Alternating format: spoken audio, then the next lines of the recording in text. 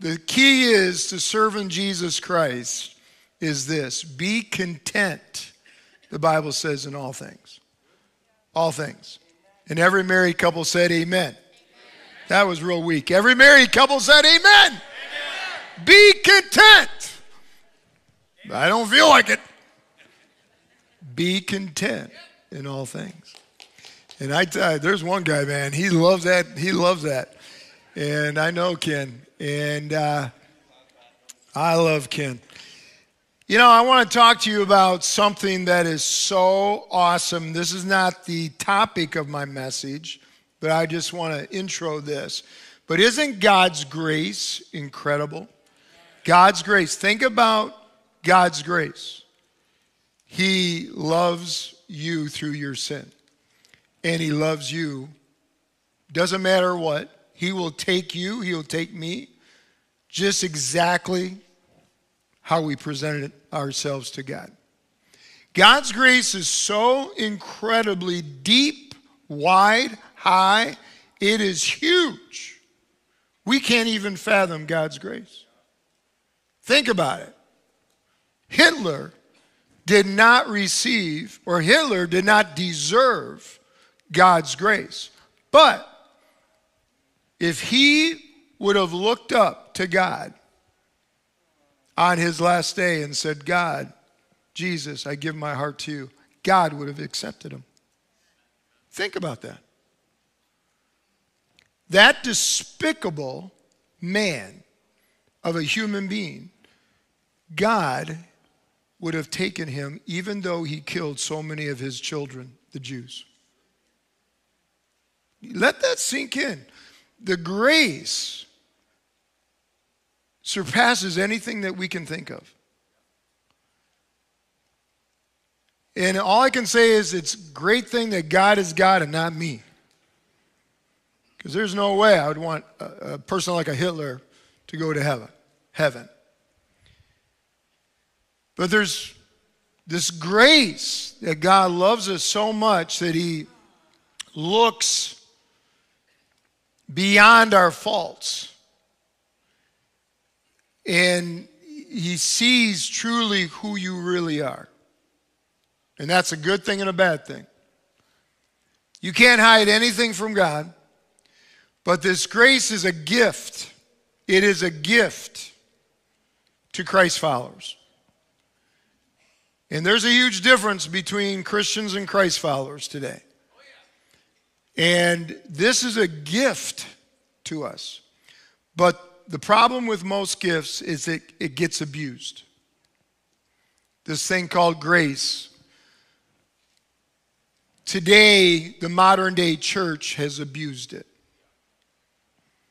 And it's really sad. Because God, even the Apostle Paul, talked about this. And I encourage you to read chapter 6 this week of Romans. And even as the Apostle Paul is talking about grace and tells us how to maneuver through grace and what grace is really for. But Romans 2 or 6:1 says, what shall we say then? Shall we go on sinning so that grace may increase? Because, you know, if you're a Christ follower, you once were a sinner saved by grace. So if we want grace in our lives, should we then go on sinning so it will increase? And with an explanation point, by no means. Nothing like that. We are those who have died to sin. How many has died to sin? Amen? We have died to sin. It is behind us. There's everything I came from that put me in chains. Why in the world would I want to go back to it? Why in the world would I want to go back to even a little bit of it? And here it says, we are those who have died to sin. How can we live in it any longer? You know, most people come to Jesus Christ because they've hit a dead end in their lives. And I get it. I lived in the world for a little bit. And even in Hebrews chapter 11, it says that for a season, it's fun. And it was fun. I don't know about you. I'll admit it. A bunch of you self-righteous people here. It was fun. And absolutely, man, the devil knows how to shake it up good. Absolutely. What I realized about sin, it looked better than it tasted. It looked better than as I participated in it. And finally, that's where in my life, where the fork in the road came. Did I want to keep going to this way? Because I participated in it and it's not tasting good. It's not feeling good. It makes me feel a certain way. It's fun for a while. But all of a sudden, it came to a dead end. And that's what the Bible says. Some people it takes 6 months. Some people it takes 20 years. Some people it takes 40 years. Finally, something triggers why they turn to Jesus. And some people are so much in their stubbornness of that sin that they want to hang on to it, and they hang on to it right to hell. But doesn't matter how you came to Jesus Christ, the question I have for you, what you did before, are you trying to justify today? Just a thought. Now, Romans goes on and says in 6:17, thank God once you were slaves of sin, but now you wholeheartedly obey this teaching we have given you. Now you are free from that slavery. And he calls it right out. Slavery is a bondage. You're in chains, slavery to sin. And you have become slaves to righteous living. Amen? Amen? Slaves to righteous living. What's righteous living look like?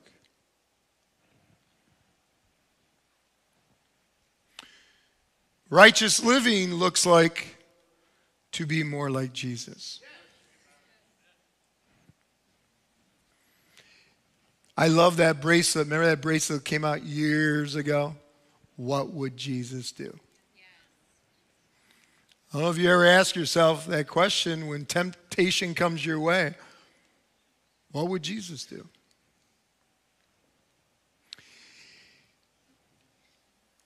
To become slaves. Because what he's trying to say here is that everybody is slave to something. So either you're a slave to sin or you're a slave to righteousness. And he is saying, become slaves to righteous living. I want you to know something. If you haven't figured this out yet, it's pretty obvious. If you've been in the Christian or Christ follower circles for years, it's pretty obvious that the modern day church today has and is abusing grace. And even back then, they abused grace, and that's why Paul was telling the church, the Roman church, speaking to the Christians, get your act together and stop abusing the grace. Well, guess what? Every one of us, somehow, some way, has abused grace. Starting with me to you. All of us, somehow, some way, have abused grace.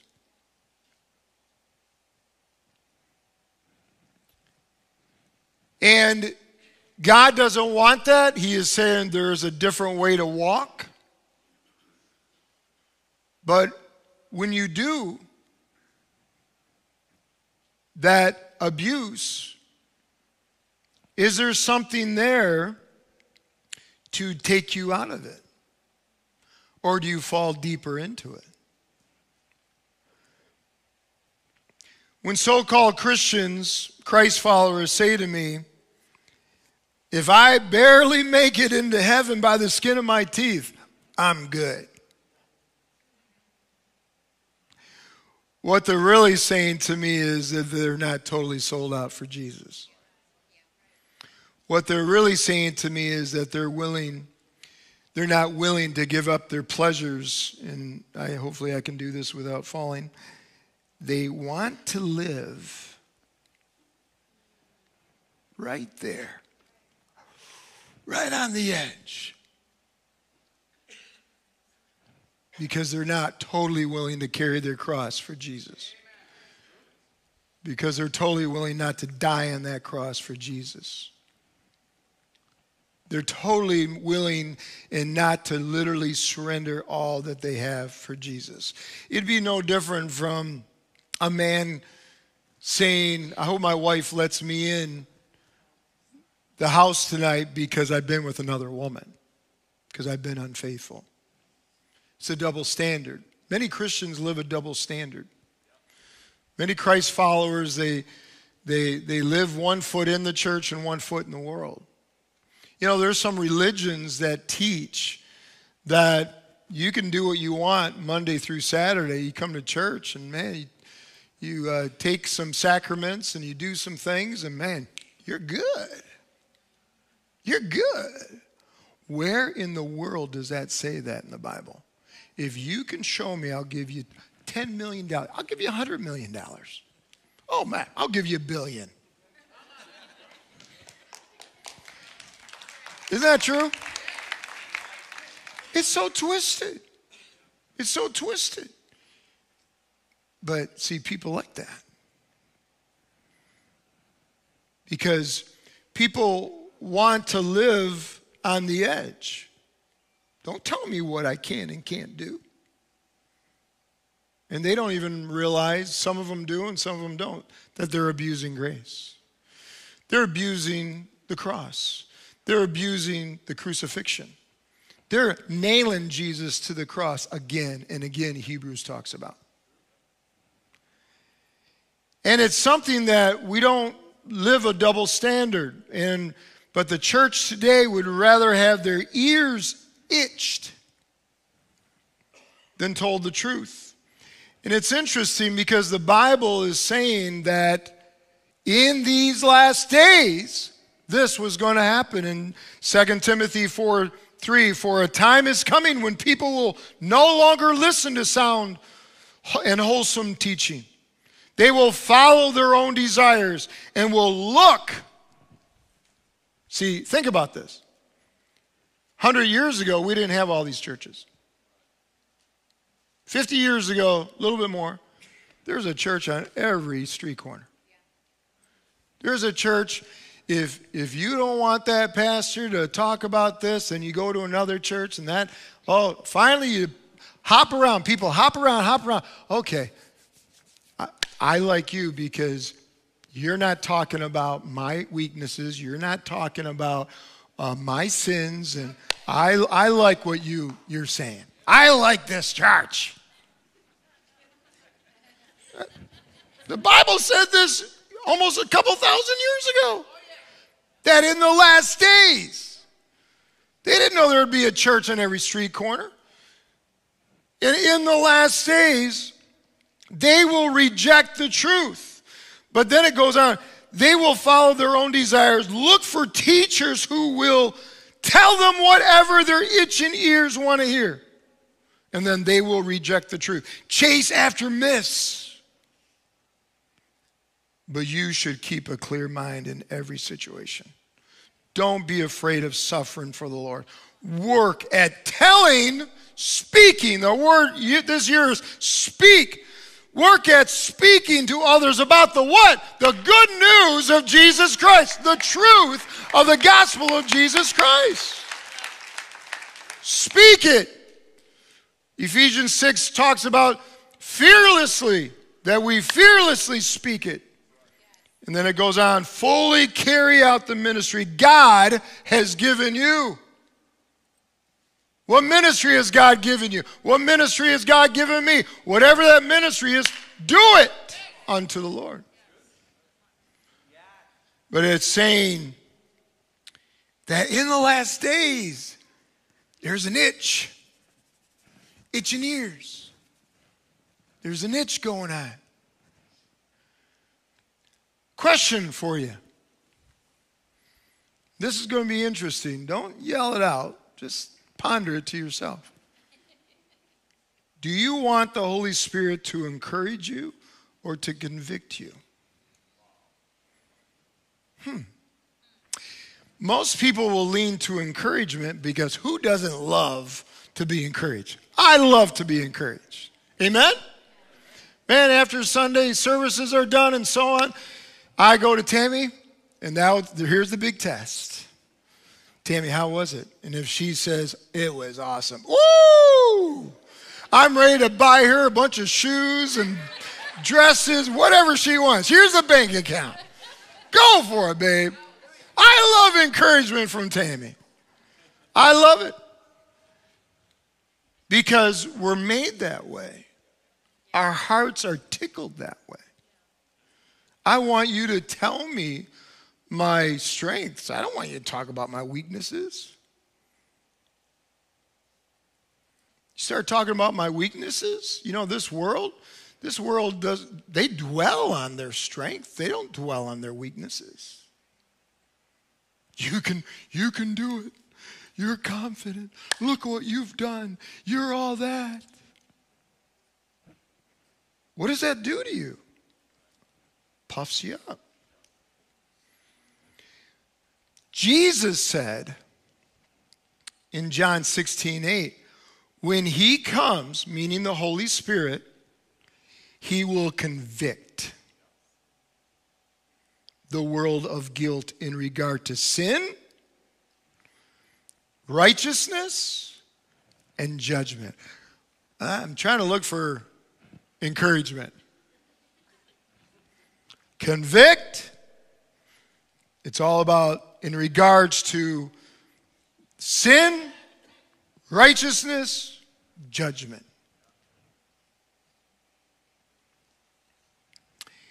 If I'm always told, you're all that, you're great, you're wonderful, you can do everything through you that strengthens you, I'm not going to mature. I'm not going to grow up. I'm not going to go far in my marriage. Because, see, I'm going to think that, wow, Tammy, she has a good, look at who she married. I know, men, you think that anyway, but, you know.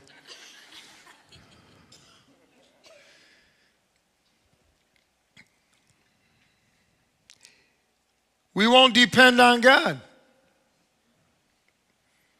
We won't depend on Jesus Christ. There's no need for Jesus in our lives. All we have is ourselves, and that's all we need. Be careful about that word encouragement.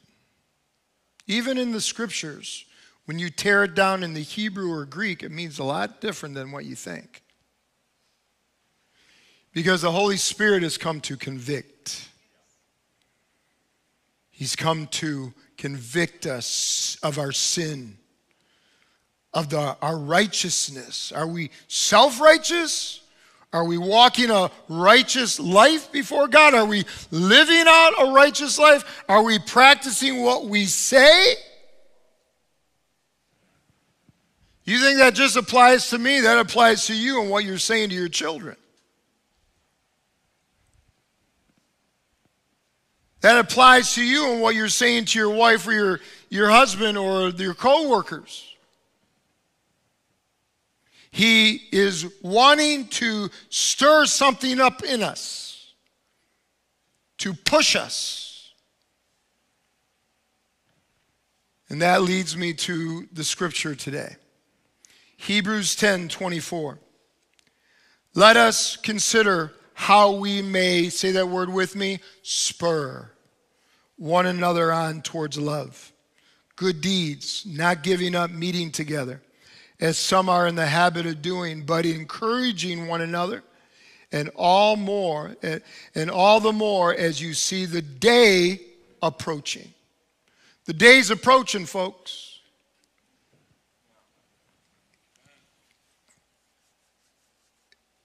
I really didn't know.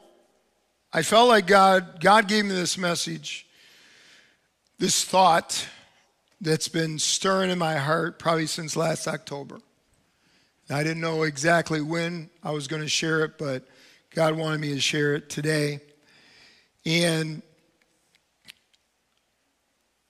he just told me, he goes, I want you to share your shepherd's heart. I want you to share your shepherd's concern for my people, for my flock, for his church. And God is saying, I need to spur my people on. And he's telling us to spur each other on. That's what this scripture is. And he's telling me to spur you on as I always do and I always will do. And he's telling you to spur on your mate. He's telling you to spur on your children. He's telling you to spur on mom and dad. He's telling you to spur on a coworker, you to spur on a college student, you to spur on people that even you call enemy, spur them on. And then he says in this scripture, encouraging, uses that word encouraging, but if you looked at it in the Greek meaning is warn people. Warn them. Because the day's approaching. Warn them about the truth. Don't sit in your coffee clutches with these people and listen to them when you know you're dealing with somebody of the world and you're listening to them. Don't agree with them. Don't agree. There's nothing that the world has right. Just know that. And also, they're not my circle. They're not my like friends, if you know what I'm talking about. They're people that I'm on a mission to see the love of Jesus come within their hearts. I'm on a mission. And I don't care what their feelings are towards me. I don't care what they think. All I know is I'm here, I'm going to spur them on. You show me a scripture that I need to be friends with the world. There is nothing like that. Don't agree with the world. Spur them on in truth. Because it all comes back not to your truth, my truth, but it's only one truth. His name is Jesus Christ. Amen. Spur. When I think of spur, oh yes, I think of a saddle. Spur. You know, it's been a long time before my back went out a few years ago. I did some horseback riding. Never wore the spurs, though. They just told me, kick that horse. Get it going. You know, but the horse is all about direction. You know, that bit in their mouth and taking that rein. And then you have these things that would not feel good on the backside. Spurring, just spurring that horse on. It is making that horse go in what? His direction? No, the direction you want to go. God is wanting us to spur people on to go his direction, not your direction, not their direction. His direction is only one way. And the horse, it's amazing how it will take commands. It will obey. It will be submissive. A lot better than human beings half the time.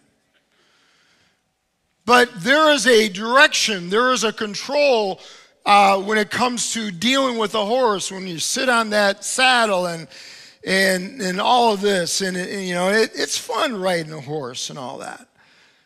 But there's reasons about the spur that it needs to get things going. It needs to get things in the right direction. And understand that the spur in the Greek meaning means stimulate, provoke. And I like this word, irritation. It's an irritation. And I want you to I'm going to talk a lot about that one word, irritation. What irritates you? It's an irritation. Oh, I got all kinds of irritations. things that irritate. But I just want to keep talking about this word spurred, this Greek word, this irritation. And they say in the Greek that it's like having like a rash on your hand. And it starts to irritate. Then you're scratching it. And you're scratching it. And well, it'll go away. A week later, you're still, man, what's that irritation? And it makes you concentrate, focus on that irritation. That's about spurring. It makes you focus on something that God is saying, hello, focus on it. My Holy Spirit is trying to convict you through this irritation. And all of a sudden, somebody comes up to me and they're scratching. And I'm like, how long have you had that?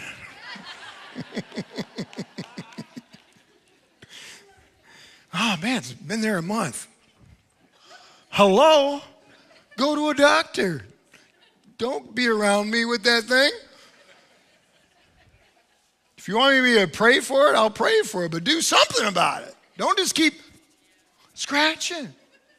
You're making it worse. But it irritates. Hello? Get some beautiful ointment. Google it. Do something. Fix the problem. You're focused on it. Fix it. That's what the Holy Spirit is trying to tell us. I'm spurring you on to be an irritation so you'll focus on the problem.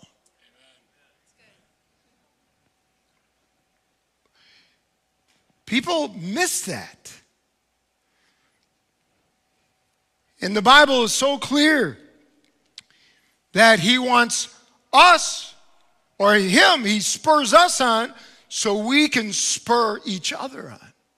Because why? The day is approaching. The day is approaching. Jesus Christ is coming back real soon. The day is approaching.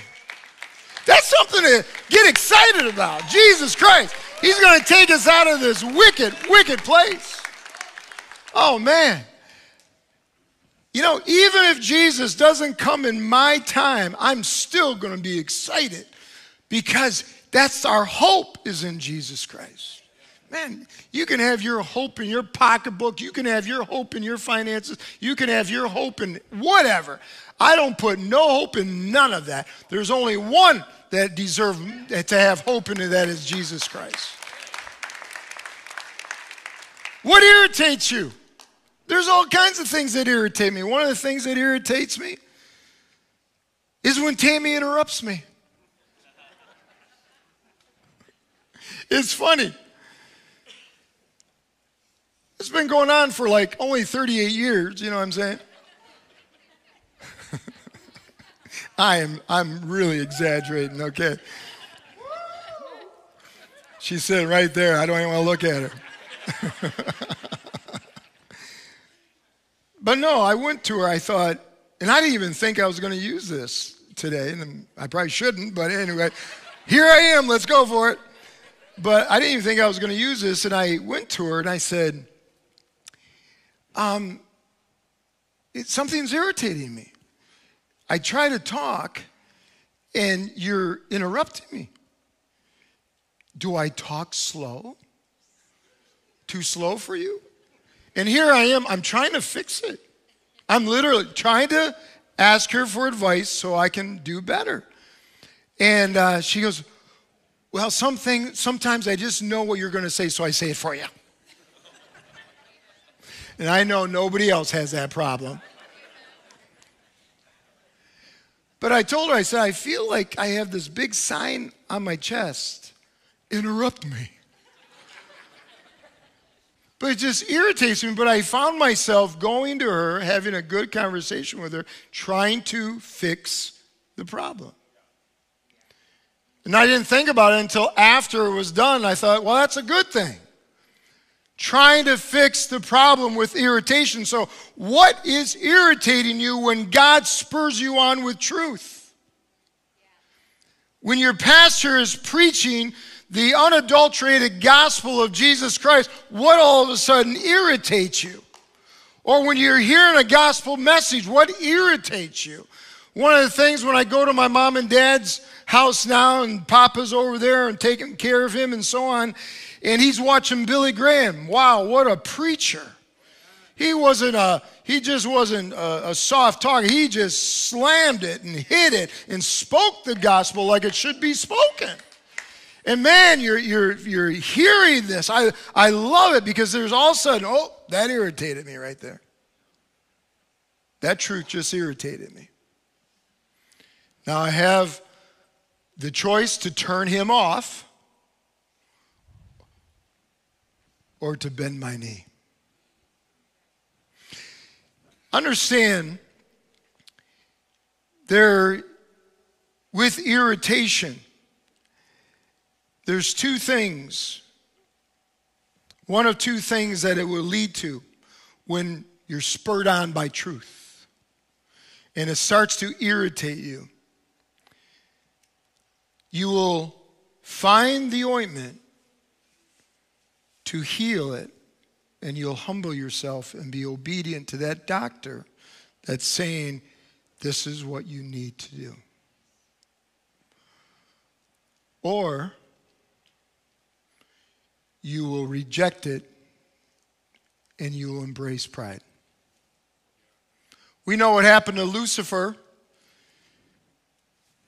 He became prideful. He was kicked out of heaven. But Jesus humbled himself from glory, came to this earth to seek and save us. He didn't have to. But he says, I'm the source. I'm here. But it's your choice. And so when people are spurred on, no matter if it's a godly mom, a godly father, a pastor, a radio pastor, a TV pastor, you just reading the word, when we're spurred on by God's truth, it's either going to do one or the other. So what irritates you? I want to spur you on in something. And I'm intentionally wanting to talk about this right now. Me, I'm a pastor. Pastors have a rep for talking about this. Evangelists have a rep for talking about it. So I want to be your irritation. I want to talk about money right now. In fact, if I was bold enough, I'd say, I'm going to take another offering right now. But I'm not. But no, I want to talk about money right now. Because I literally want to irritate some people. And it's so easy for me to talk about money because my foundation isn't finances. My foundation isn't built on money. My foundation, I could give a rip about all that. You know, you gain the whole world, you'll lose your soul. So I have never a problem talking about this, but people have a problem when pastors talk about money. And I get it. A lot of pastors out there or evangelists have abused it. But I'm only doing it to see who's irritated. Because, see, money has been man and woman's God forever. It's been their idol forever. Can you imagine people just bowing down to a piece of paper? Literally, that's all it is a piece of paper. I get excited for territory offering. May 5th, I get excited for territory offering. I get excited to see the lost change, to see people touched and blessed by Gateway and so on, and so on, and so on. So every year, I didn't think it was going to be today, but I'm going to share what Tammy and I are going to give. Every year we share. I share it to let you know I put what I speak, I want to put into action. I want to try to lead. Tammy and I, for year after year, we've been trying to get to a certain amount. And this year, we want to give $10,000 to territory. Is it a sacrifice? And is it a sacrifice? No, because God deserves everything of me. Everything of me. And Tammy and I have no problem. We give over 30% of the income, and we're straining to give more and more and more. It's a blessing. I love that. It's so awesome. But that's coming up May 5th. Now, who's irritated? See, Jesus talked about money. He talked about how some will be blessed and some will be cursed. The ones that are blessed have a cheerful heart. The ones that end up being cursed, they're irritated, and it goes to pride. And he talks about how it becomes their idol. And that's why God, for years, God has told me to do double tithe Sunday.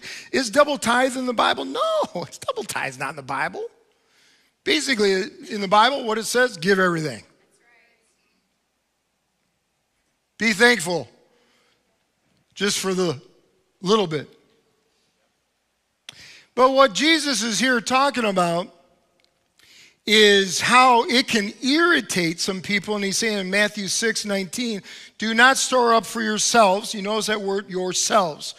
God is all about you. He's all about looking out for you. He's all about giving you financial advice for you. People don't see it that way. I see it that way. This life is coming to an end. I could die on the way home today, and that's it. This life is like a steam of vapor, according to James, and it's here and gone. We see people living and dying all the time. Some people young, some people old. In a moment, and he's trying to give us financial advice here right now. And he's saying, do not store up for yourselves treasures on earth where moths and vermin destroy, where thieves break in and steal, but store up for yourselves treasures in heaven, where moths, vermin do not destroy, where thieves do not break in and steal. For where your treasure, and this is where it comes down to, for where your treasure is, there your heart is also. Is that an irritation? And what he's trying to constantly talk about here is, especially to the church of Jesus Christ, especially to those that get it. And he is saying, you once used to spend your money on your pleasures. You once used to spend your money on meaningless things that are rusted and the moths can come in and eat them. It's just meaningless. But now that you've received Jesus Christ, you have been born again. Do you know what that means? We've just had 2 little grandbabies been born for the first time a few months ago. Born again, new fresh start, new creation. Everything is new. And he's told us we've been born again. It's all new. Now the mind has to change. But if it's an irritation, then you are the one with the problem. If God is spurring you on through his word and saying, there has to be a change of mind. No longer spending like the world has spent, like you used to do in the world, but now it's a new thinking. It's for his kingdom. It's for his glory. And some just don't get that. That's okay. But if it irritates you, find the solution for healing. Humble yourself. Humble yourself. And I haven't heard about this or that or people getting mad at me. Well, some people have gotten mad at me lately. But I haven't heard about people leaving the church, nothing like that. That's not anything to do with this message. But see, some people, they just stay in their irritation. And then they leave to try to find the perfect church.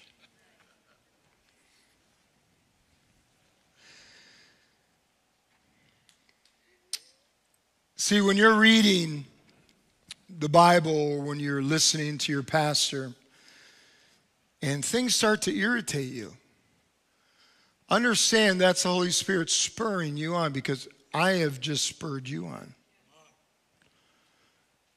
And all of a sudden, God will say things to me. And sometimes they'll be in different services that I might say in the first that I won't say in the second. Rodney will come to me later and say, man, Pastor, I just felt like you preached a whole different sermon. I said, because God was telling me for a certain group of people that he loves so much to spur them on. And I don't understand that. I just want to be obedient to it. And so understand that it comes down as the Holy Spirit is, his Holy Spirit's conviction is stirring in us through that irritation, whatever it may be. It comes down to a heart issue. I don't know why people have a problem with me talking about alcohol, but I love talking about how alcohol, get free from alcohol, and I'm telling you, you will be free indeed. I loved what the speaker last week said. She lived it. Alcohol and adultery go hand in hand. She said that. Tammy and I, we've never lived that life. I have just seen it, full of destruction.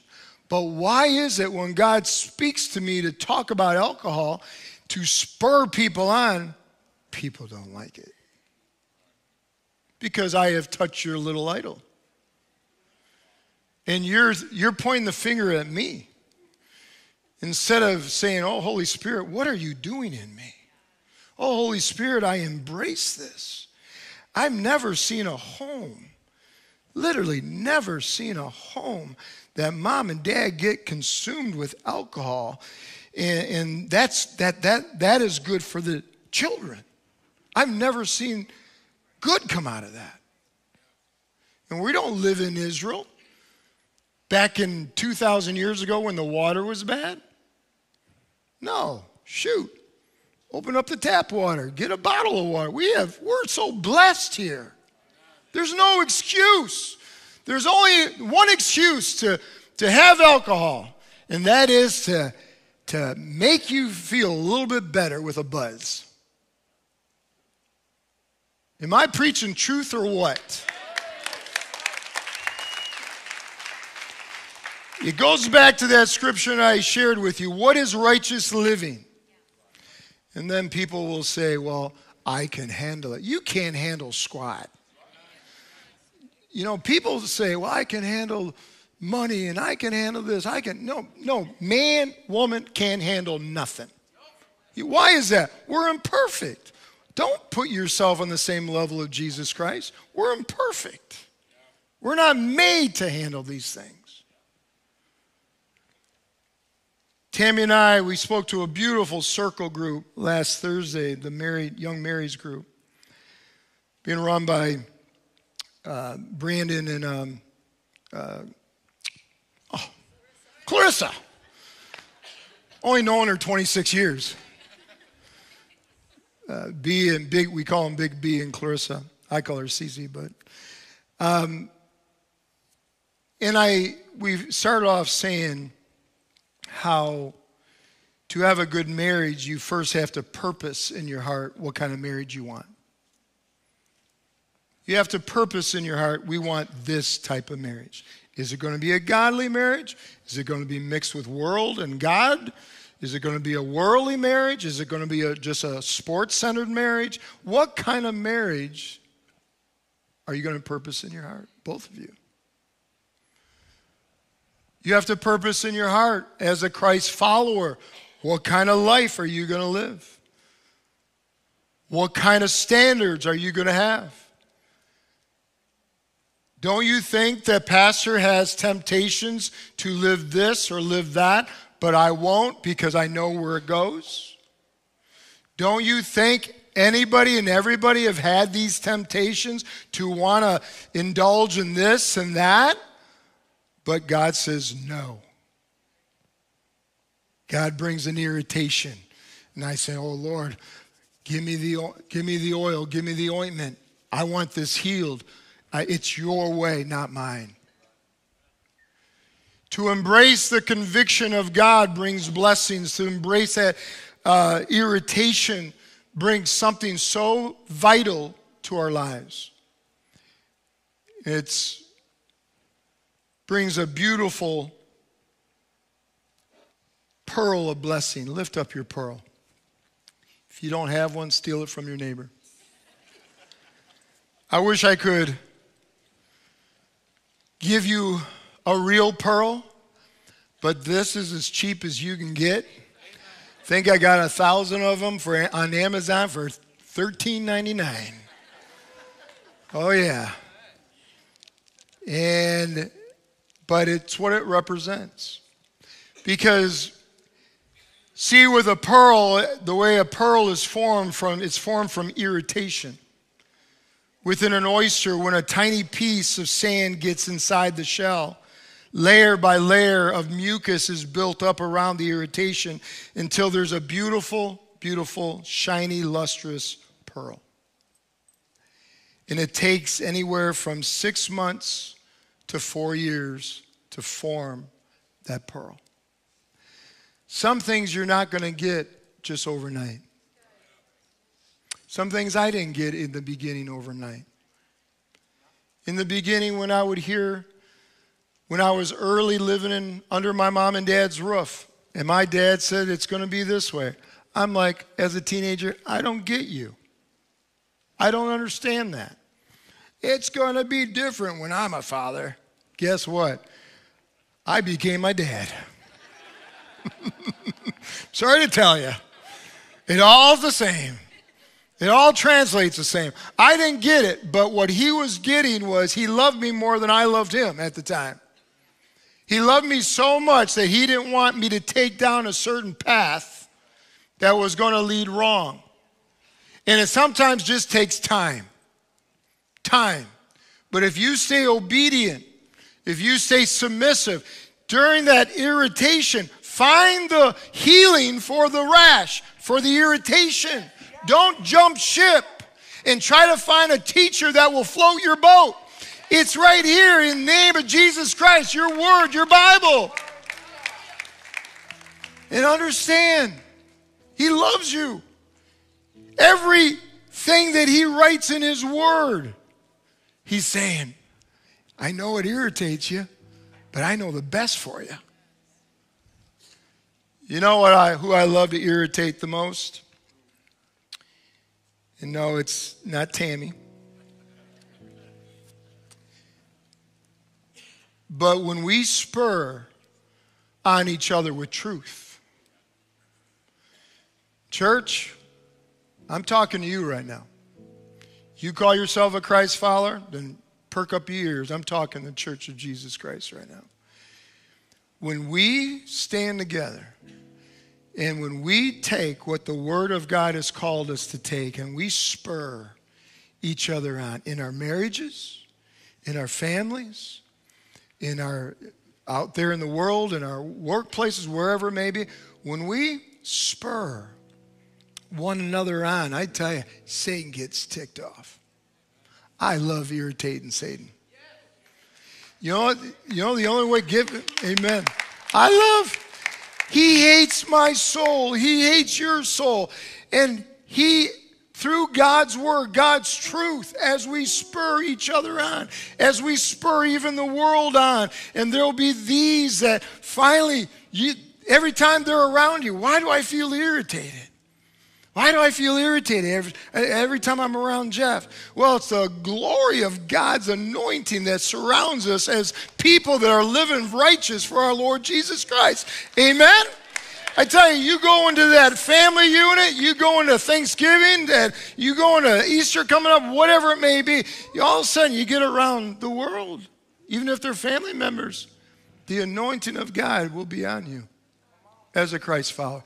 And it irritates the darkness. It irritates Satan. I'll never forget, years ago, somebody came to me and said, I want you to stop having altar calls.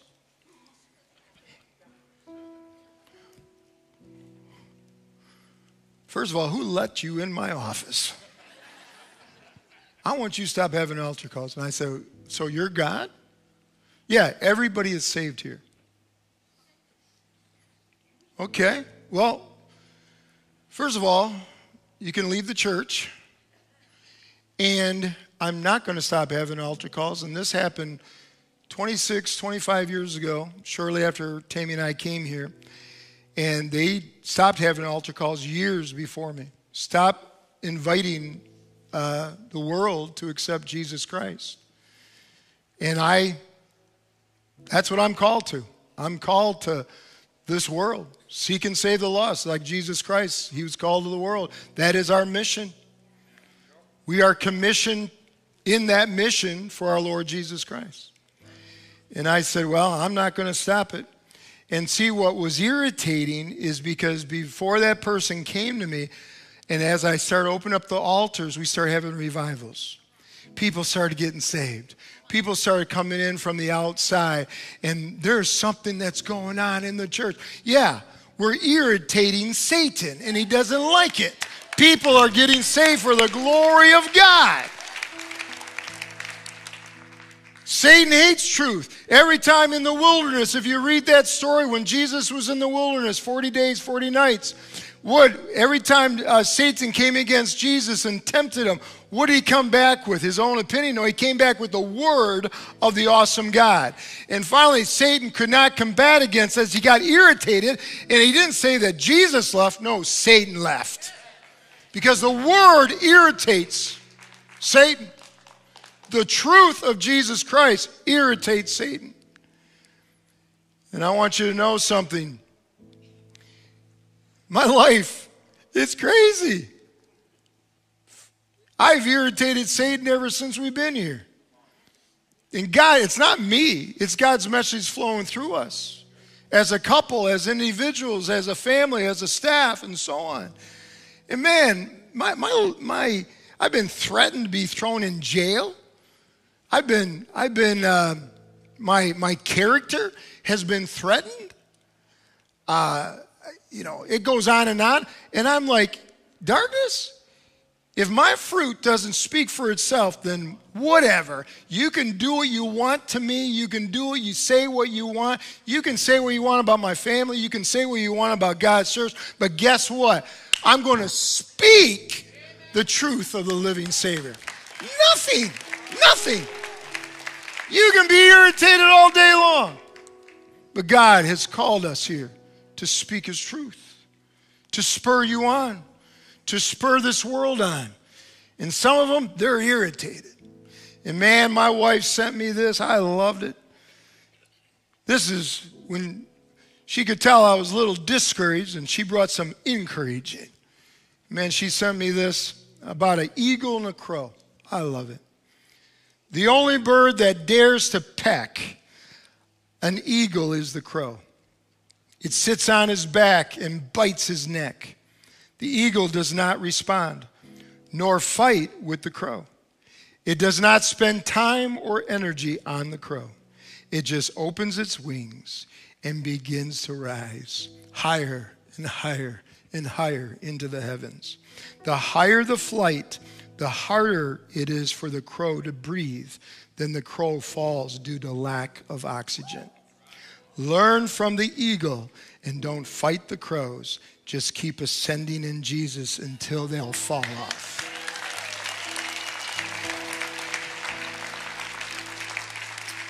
I want you to know sometimes people on social media are a bunch of crows. The more you soar in Jesus and you irritate Satan, you irritate the world,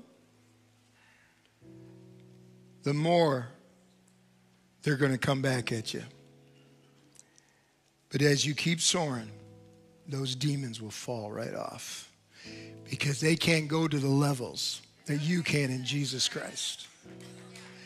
I love that scripture, Isaiah 40:31. But those who hope in the Lord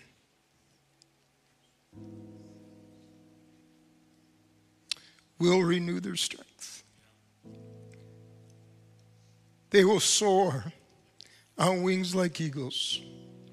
They will run and not grow weary. They will walk and not faint. Let's be eagles for God.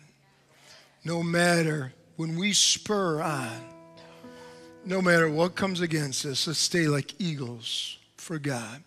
Let's keep soaring, soaring, soaring.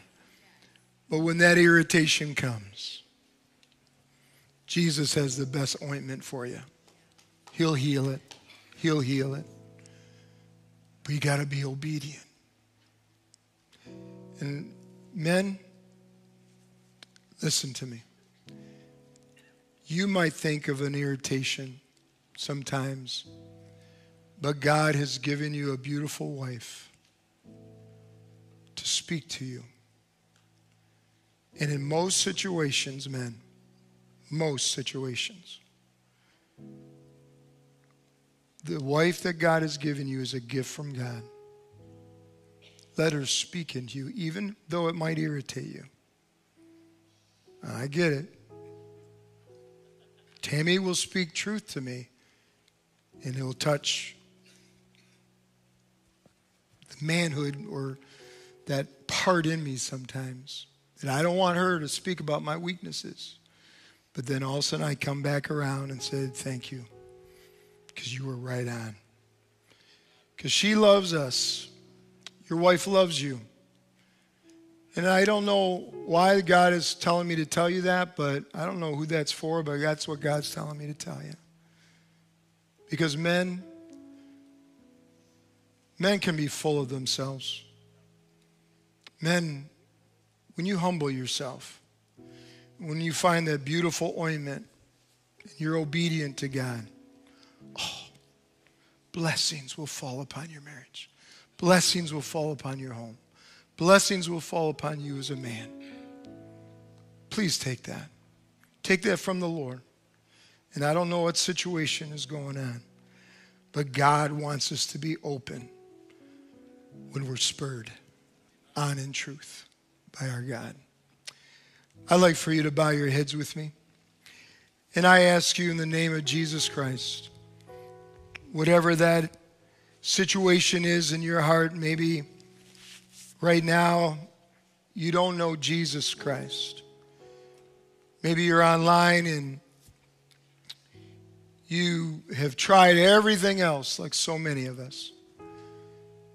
But there's only one, and his name is Jesus. Jesus is the only one that can save you.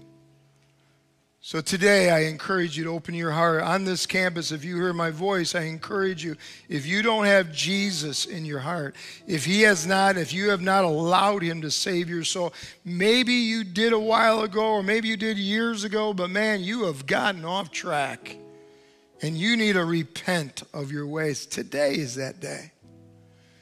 Today, even you as Christ followers, there's an irritation. You started feeling irritation, this or that or whatever it may be, or the Holy Spirit started to quicken your thinking to make you think about certain things. Take that as a gift from God. And today, humble yourself. And also that you say, oh God, that I open my heart up to be spurred by your truth. If that's you today, I just encourage you, whatever situation it is, just lift that hand up and say, Pastor, remember me in prayer right now. Thank you, thank you, thank you, thank you, thank you, thank you. So many hands. Thank you, thank you. Anyone else? Thank you, thank you, thank you. God loves when he sees those hands, he looks right in your heart. Thank you, sir. Thank you. Anyone else? It's all about a heart issue. God is after your heart. Thank you. Thank you back there. Anybody else? Anybody else? Shall we all stand up together? God, right now, in this prayer, how many believe in the name of Jesus Christ, God is going to break whatever that irritation, whatever that situation is. He's going to bring submission. He's going to bring obedience. He's going to bring a blessing. That stubbornness, God's going to break it. That pride, God's going to break it. Humility, whatever that is. I know it only takes in a fraction of a second, say the name of Jesus. Oh, demons flee in the name of Jesus. It's just powerful. He's given us that authority today in His name. He loves this. So I know in Jesus' name this is going to happen. Let's just repeat this prayer off after me. All of us to do it. Dear Jesus, come into my heart. Forgive me of my sin. Thank you for the cross. It's through the cross that I have salvation. It's through Jesus. You have taken the blood and you have washed my sins away. Thank you, dear Jesus. You have thrown it into the sea of forgetfulness, not to hold it against me. And through you, dear Jesus, I give my heart, I give my mind, and I give my soul. Lord, thank you for the irritation. Thank you to spur me on. And now I give it unto you. Father, Lord, right now I just pray for each and every one.